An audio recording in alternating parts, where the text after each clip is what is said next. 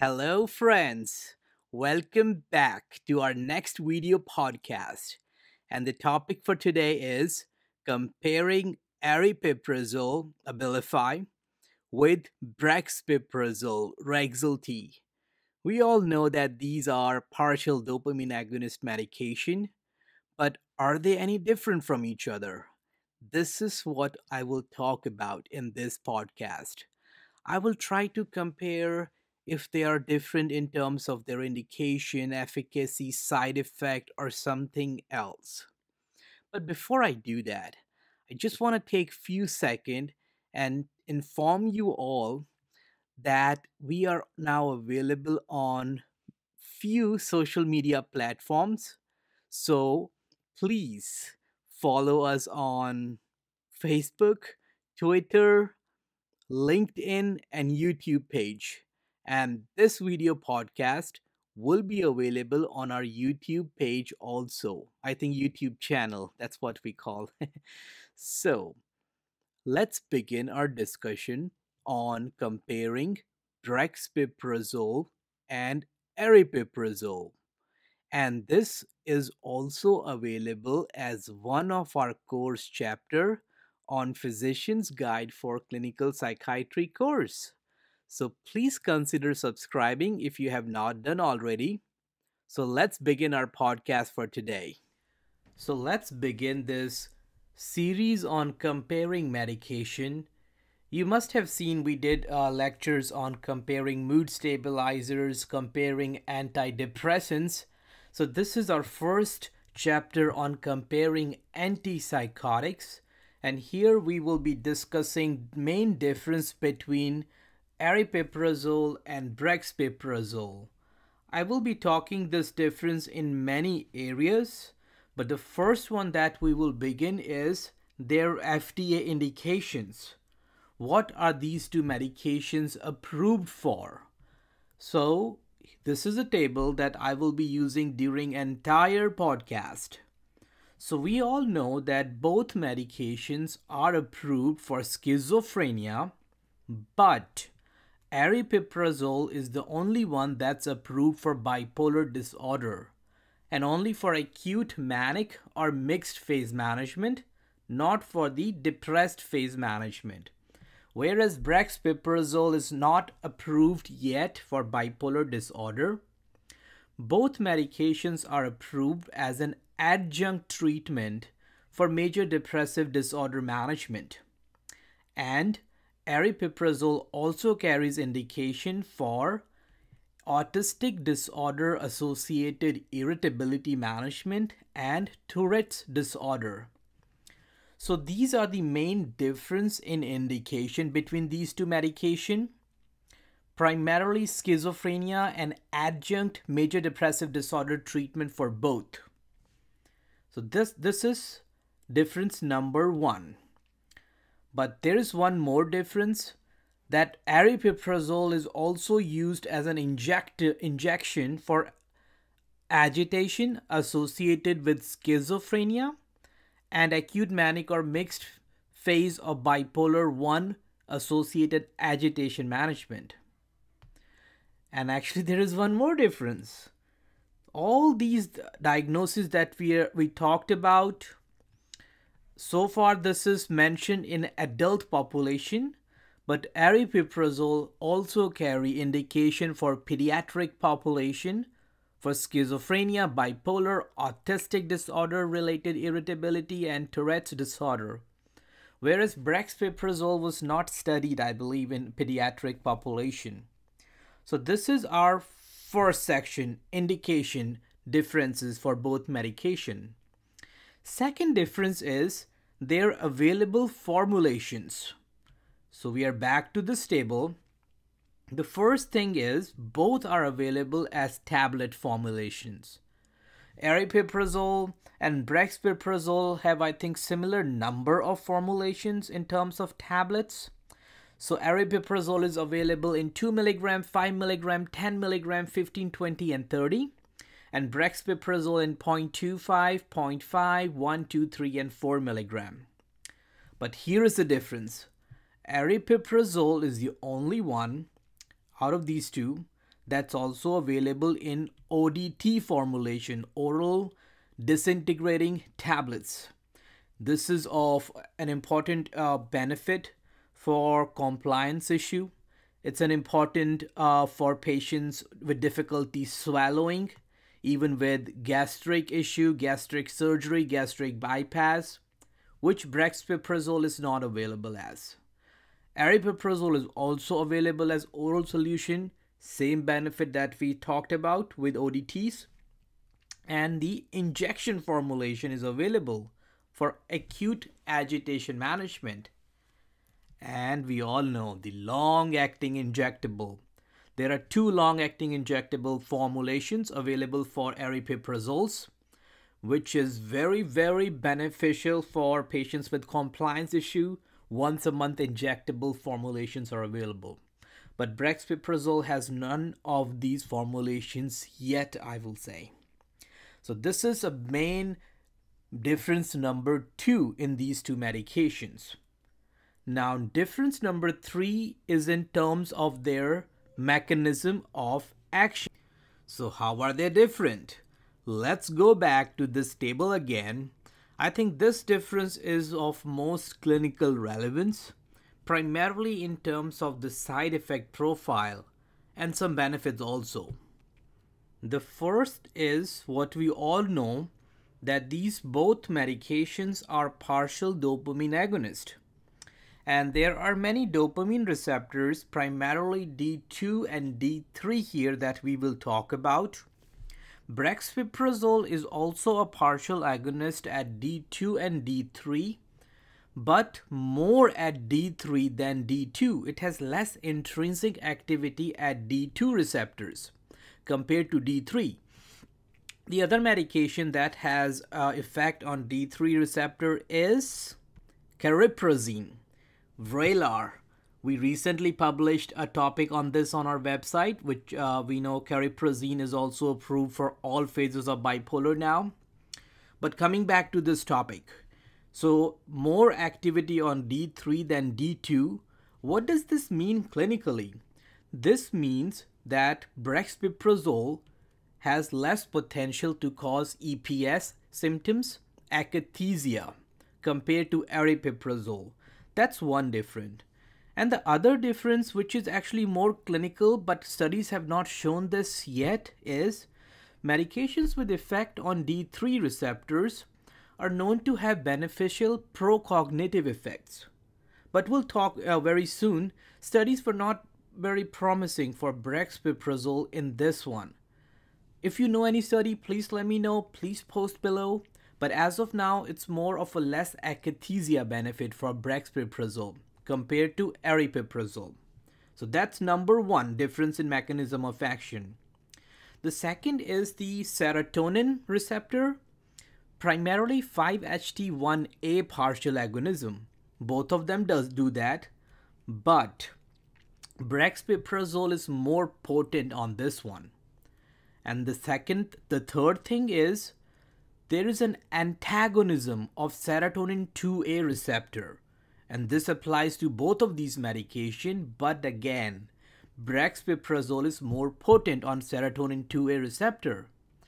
And studies have shown that this effect, more potency of serotonin 1A partial agonism and serotonin 2A antagonism, is responsible for anti-anxiety benefit of Brexpiprazole.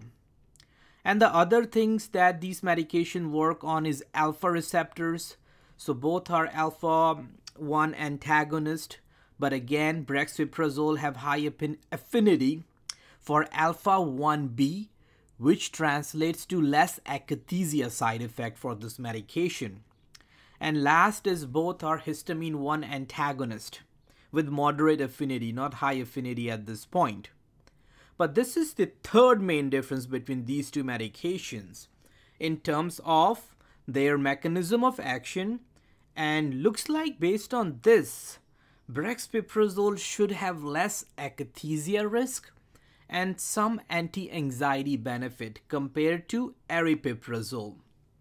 So this is number 3. Number 4 is commonly observed adverse reaction.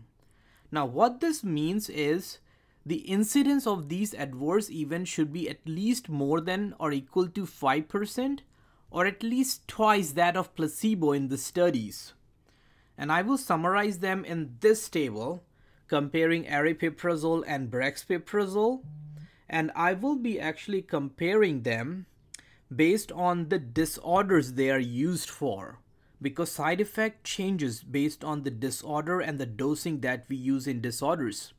Starting with schizophrenia, this is, I think, most important difference. Aripiprazole have more common risk of akathisia, whereas brexpiprazole have more side effect of weight gain here. For major depressive disorder, same thing stayed. There are more side effect profile here: akathisia, restlessness, poor sleep, constipation, fatigue, and blurred vision. And brexpiprazole have weight gain and akathisia. And in bipolar, because brexpiprazole is not approved for bipolar, studies were only done for aripiprazole. Same side effect profile: EPS symptom, restlessness, tremor, and sedation there. So one thing that we are noticing here is akathisia more with aripiprazole and weight gain is seen more with brexpiprazole. Something to be mindful of. Now, drug interaction, cytochrome P450. Going for both medication, they both go through same cytochrome P450, which is 2D6 and 3A4. Now, I will just very briefly summarize how this will be clinically relevant. And what I'm going to say right now is all available in their package inserts. So package insert for both aripiprazole and brexpiprazole tells us to change the dosing of these medication if following are present. First, they say give 1/4 of the usual dose, 1/4 of the usual dose if either of the two conditions are present.